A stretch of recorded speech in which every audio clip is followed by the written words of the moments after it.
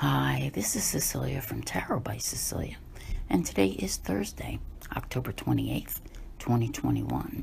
The tarot card for today is the Eight of Cups from the Pocket of Peers Tarot by artist Jamie Sawyer. But that cat looks an awful lot like my cat, and she does love to spend time on top of my head, usually biting my scalp and chewing on my hair. Anyway, normally when I would see this card, it almost seems sad sometimes, but you know what? It's not. In this particular instance, it is not. I had taken a look at the next couple of cards that are coming up, and they're really showing that it's time, okay? In other words, you can't get a handle on where you need to be going and what you need to be doing without turning your back on a few things. And this is associated with disappointment and abandonment. And they kind of go hand in hand, don't they? Because when you become disappointed in something, you tend to move on. And there's so much more that's out there waiting for you. So that's really not a bad thing. And more often than not, it's more a matter of timing. It doesn't mean that what you are leaving behind is not good for you. It's more a matter of, something may have been really good while it lasted, but it has served its purpose, okay? Making it time to move on and go explore some new territory. And there's nothing wrong with that, okay? But I think we as humans sometimes, feel a little sadness with these things. So I honestly feel that this is a good move on your part. Whatever, when you think about it, everyone, right? How much have we all been through? And it's time. It's time to move in new directions. And there's a lot of that coming up over the next few months. So don't think that whatever is happening right this moment is, where you're aiming your goals, all right? And we're going to be talking about them as well as your hopes and dreams.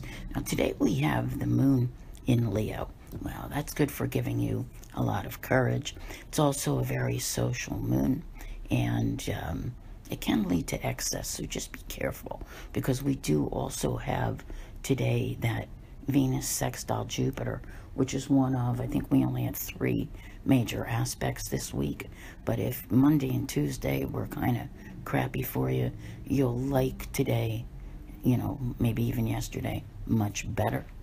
Just do be careful not to go overboard with things, all right? Because it's kind of lining up that way that the possibilities are there that you may, do things to excess.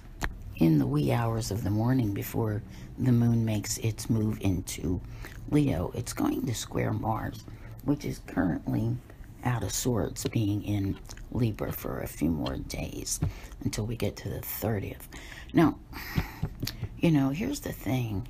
It just kind of, hopefully you don't have to deal with this, because the moon transits are not as long lasting, but this one can make you a little bit short-tempered, so just be careful with that, okay? I think the big deal of today really is the Venus sextile Jupiter. Now, there will also be later in the evening an opposition between the moon and Saturn. Now, this is not a tremendous influence on your day, but it can affect you, especially if you're prone to being sad, all right? And kind of, is a reflection of this card a little bit as well.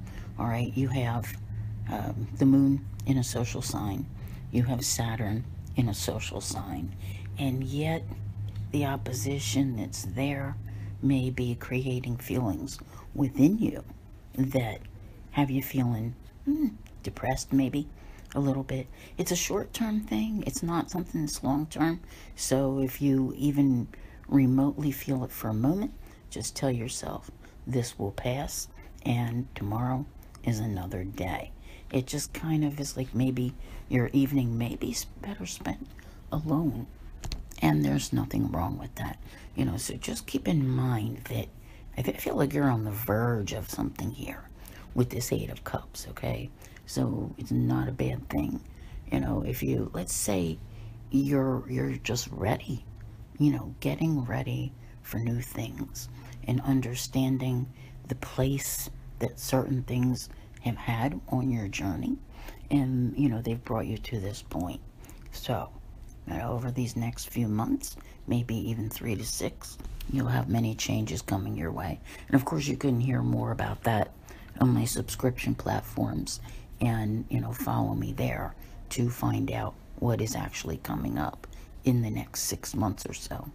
So I want to thank you all very much for being here. I'll see you here again tomorrow, and as always, have a great day.